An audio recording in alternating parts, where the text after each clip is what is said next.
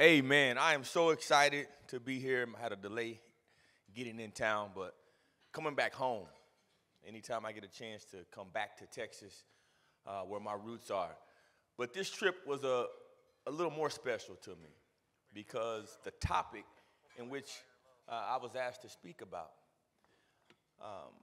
Over my lifetime, I grew up in a time where normal meant something. I grew up in a time where things were black and white. Everyone didn't want to sit in the gray. And so as I'm flying in, I'm thinking to myself, what is really going on with our nation? When we talk about policy, when we talk about trying to get to the root cause of our issues, what are we really saying? What are we talking about? What conversations are we having in our homes? Could the conversations that we have in our homes translate to conversation in other homes? The language that we speak amongst ourselves, can we speak that same language across populations in America? Think about that. The words that we use, do they mean the same to us as they do to those that really need to hear them? So for the purposes of this short talk, I'm not going to say Democrat or Republican. I'm not going to say left or right. I'm not going to say liberal or conservative. I'm going to say light or darkness. Amen? I'm going to use the same definition for good as I use with my 7, 8, 9, 10, all the way up to 15, 16-year-olds at my ministry. We say the definition of good is simply this: pleasing God. Can I get an amen? Pleasing God. And so taking that, now we can start to talk. When we look at our society today, fatherlessness has ravaged us. And when I say fatherlessness, I don't mean just fathers in the home. I'm talking about father in the spirit as well. When you look at a society where all of a sudden, when I was in high school, church participation was almost 70%, in the high 60s. That's when I was in high school. I'm only 43. Today, it's less than 47%. The last poll after coronavirus, in some places, is less than 40% of people that even attend the church once a year. And so now you take a population, and in the United States of America, we have 18.5 million fatherless kids. I spoke at a life event in Texas last week, and I did some research with my good friends at AFPI. 2.5 million fatherless kids in the state of Texas alone. And so what does that mean? It means that we are trying to raise an orphan generation. The topic of this discussion right now is kingdom over culture. Kingdom over culture. But how do we get there? The Word of God told us, pure religion and undefiled before God is this: to visit the fatherless and the widow in their trouble. The Word of God told us to defend the fatherless in Isaiah 1:17. And so when we start to look at all of the root causes of so many different things that are happening in our society, we talk about education. How hard is it to educate a fatherless kid? Particularly when now this kid doesn't have a father in the flesh or a father in the spirit. So we talk about light and darkness. Those that are on the side of darkness start telling those same children that boys can be girls and girls can be boys. Folks on the side of darkness start telling these same children that they can kneel at our flag and not stand. Guys and girls on the same side of darkness can tell children not to respect law enforcement officers. Isaiah 5:20 says, woe to those who see good as evil and evil is good. That is what we're facing today. Truth has lost this. It's lost scripture. And so we dance around and we try to respect everyone. But at the end of the day, if we don't get the word of God back in our schools, and I'm not talking about lightly, I'm talking about the authority of the gospel of Jesus Christ. If we don't bring that authority back to our society, we will never give a father to the fatherless. Those orphans will continue to start running for elected office. Those orphans will run your government agencies. Those orphans will start to determine the direction of our nation. And ladies and gentlemen, that's what's happening right before our eyes. And so this battle is not a physical battle. It's a spiritual one. And the only way we fight that spiritual battle is by putting on our full armor of God. And so this is a time where the saints must lock arms. The believers must start lifting up men and women of God into these positions. When we give our endorsement, when we give our dollars, when we give our support to those, let's follow scripture. And the Bible clearly says, do not yoke with non-believers. The results are in front of us. We see it. The Holy Spirit is talking to many of us right now in this room. We see it. We feel it. We know it. We have to claim it in the name of Jesus. So kingdom over culture. Kingdom over culture. Kingdom over culture. We must take our children, our grandchildren, our school districts, and we must start demanding that we get the gospel back in. And so, as I close, I just want to remind us all what the Word of God says.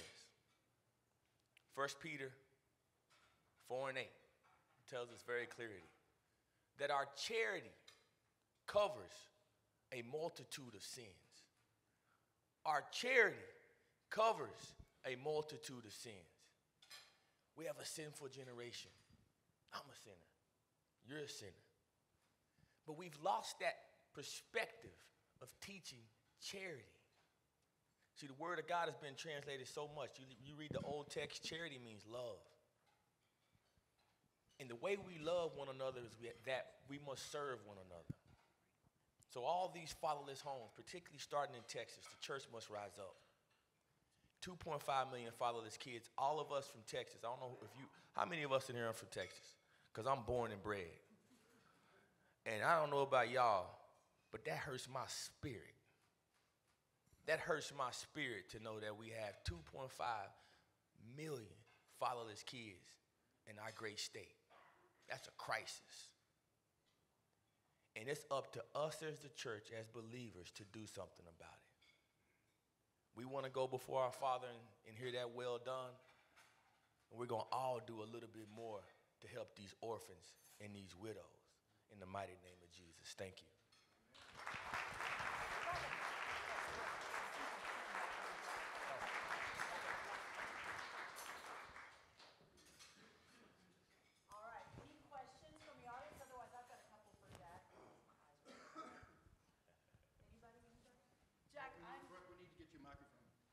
First off, Brooke, I think that was the fastest speech I ever gave. I'm so shocked. You know, he told me 12 minutes, and I was looking for the clock, and I couldn't find it. I said, you know what?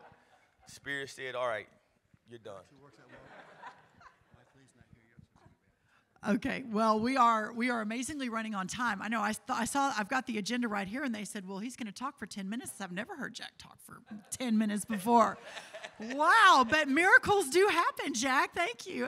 No, you are such an inspiration to me. And one of the things when we were in the White House, I was always amazed at the people that were willing.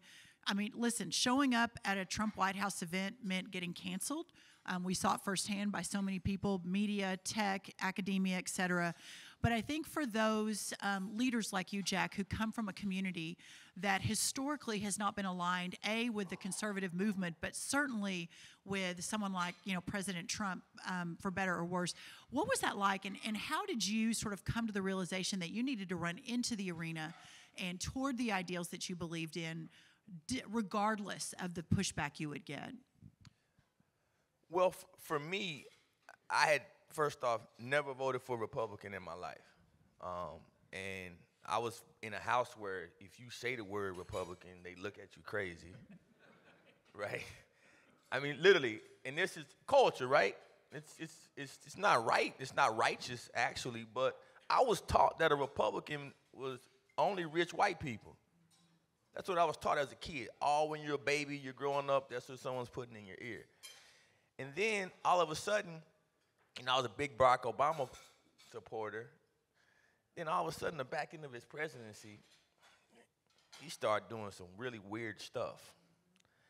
And it opened my eyes. It actually brought me to God. And when I saw Donald Trump, the reason why I supported him is because what he was saying aligned so much with Scripture. And I didn't care about what the man's past was, right? Because, I read a Bible that's half of it's written by King David, who did a lot of sins. A lot of people did.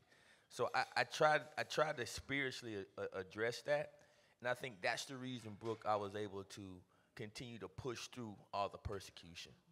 That was the reason I was able to go into communities that probably wanted to kill me and talk about President Trump. And, it was tough. It was hard.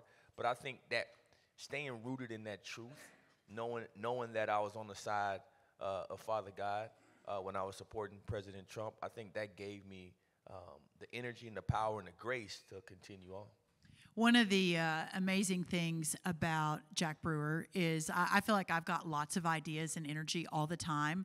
I think Jack actually runs past me, and there are so many projects you're working on. You've got a school, you've got a ministry, you've got a foundation. At the America First Policy Institute, you're basically running 2 centers. You are creating the Athletes for America. And I want to talk very quickly about the culture, which you mentioned. And I think that for many years at TPPF, we've talked about this. I think that the last administration, we were able to break through in a way to Black community, the Hispanic community, blue-collar workers, in which our side hadn't been able to do in a long time, arguably ever for the minority communities. And it was remarkable. But now it's up to us to keep broadening that tent and building that tent. And I think that your work is really remarkable. Will you talk a little bit about our vision for your Athletes for America and your Pray to Play initiative that I think are going to be unveiling perhaps in Texas. I don't know if you're up to speed on that yet, but okay, good. In October, but I think that going to the culture and directly to the people and making the case that and to your point, it's not Democrat or Republican. It's dark versus light, and how we continue to move that out. Yeah, so obviously playing in the National Football League, I was blessed to be captain on 3 teams, and so that allowed me to just understand sports in the sense of, I was a mentor to so many athletes. So they come to me with problems, and still to this day, I just helped get one of my dear friends and get his sentence cut down. He was going to prison, who played with me. And so in doing so many different things in that regard, being looked at as a mentor, I really want to bring, Brooke, what we've done at AFPI to that base. Because I know deep in most of professional athletes' souls, they love this country, they love family, and they love God. And so when you have people that really have that in their spirit, it's important to try to figure out how do we communicate directly into that population, because they have influence.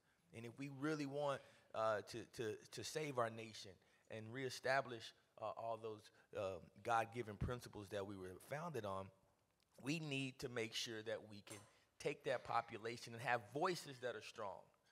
And so that's what the vision for the Athlete for America Coalition is just to empower those athletes that already have it in them. Maybe educate them. Maybe they will see the light more through our work and through our statistics and data, and being able to show people the truth.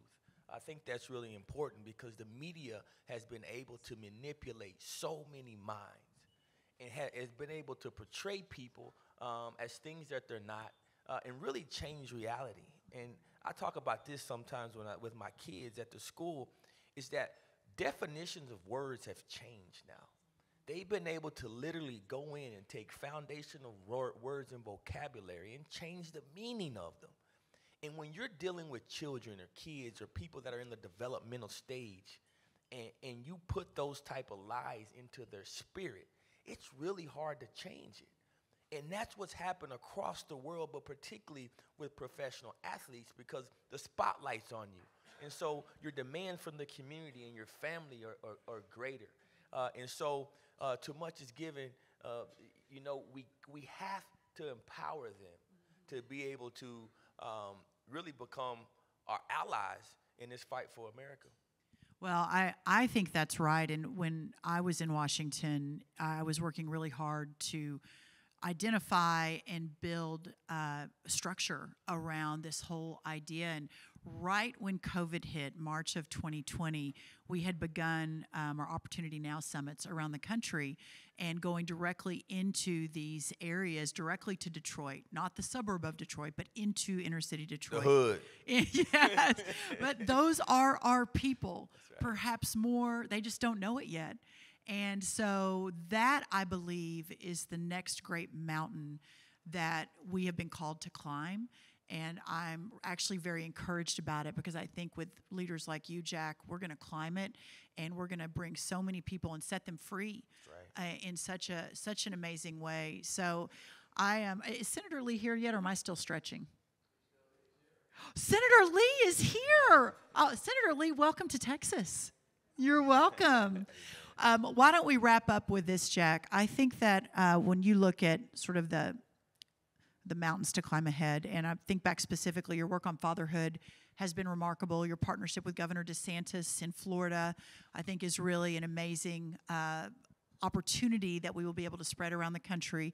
But you were persecuted from The View, the very popular TV show, by, was it Joy Bear who went after you? Joy Reid. Joy Reid, I get them all confused. But literally on her TV show to millions of people, she calls out Jack and his school and the students that he took to support Governor DeSantis and the partnership on the Fatherhood Project. So talk a little bit about that, how we work through that, and then any kind of lasting words of encouragement for this crowd. Amen. Yeah. So this is the battle that we face. I run a school down in South Florida where literally 90% of my kids are fatherless. 99.9% of them are black, which means all of them are black. And it's an area where you never think that real poverty exists. And most of my kids live in 2-bedroom apartments with 12 to 14 people. And so obviously, you think about being a 12, 13-year-old girl going through puberty, having to share bathrooms, and I mean, it's like that. And so I've been a real big advocate, particularly down in Florida and across the country, on fatherlessness. And so I literally helped with the fatherhood bill that the Governor DeSantis was pushing down in Florida because just like Texas, we have a fatherlessness crisis. And so he was able to allocate over $75 million. Some people say it's social program. Well, if people are that poor, you gotta help with the kids. And so that's what Governor DeSantis did. He didn't care about Democrat and Republican, but I sent my kids, all of them. He invited them to come and actually sign the bill with them. And so they're so excited driving there. I'm talking to them. I'm like, listen, you're gonna be with the governor. I was like, you're gonna be able to use this on your resume forever. I was like, some of you may even be able to get a letter from him. You're right, you're gonna get a picture with him. So they're so excited. And then literally before the night was over, they had called me a child abuser, that I was using these black kids as props, and calling Governor DeSantis racist. And so that one hurt me. It hurt me a lot because, man, I've worked so hard to give these kids a new life. I literally got all of them are mine. I feed them every day. I pick them up during Christmas. I got to buy for 60, 70. I've been there. It's amazing. I visited the school and met the kids. It really is incredible what you've done. Yeah. So that one hurt, but it really prepared me for a battle, and it made it clear just how dark that side has become. And so it has encouraged us. And so as I end this talk, I encourage us all to know what we're facing right now and who we're trying to stand against, and empower those voices. Like Brooke and America First Policy Institute has empowered me. She's allowed me to take my sinners and literally almost do what I want. I can't really say that. But she's given me the freedom because she sees that she has a fighter that will go into the community that some people won't go into. But that's what we got to do. We got to change the way we play. Forget about the power. Let's start being really for the people. Let's empower the voices that are already doing the stuff that needs to be done. We people in our country know how to fix the issues. We don't need just big talking heads to oversee things. We need people that are going to put the words into the works. Being workmen. It's our works. It's not our words. And so, Brooke, I applaud you for having my back in doing that. If I ask Brooke, hey, I want to go into the prisons, she lets me take it. I took about 5 little white girls to the prison with me from America First Policy Institute.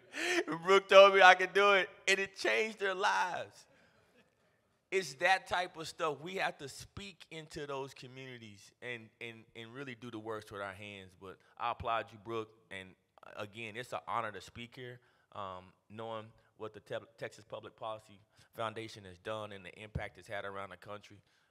From a boy from Grapevine, Texas, to be sitting up here speaking at an event like this, for me, is humbling. I don't take any of this for granted. Every time I go on Fox News, I'm preaching the gospel of Jesus Christ. Every time I get an opportunity to speak anywhere, I'm humbled by it, man. I mean, God has been so good to me and to this country, and I'll take my last breath fighting for what's right, fighting for this nation, and fighting for God's kingdom. Thank you. God bless America, and God bless Jack Brewer.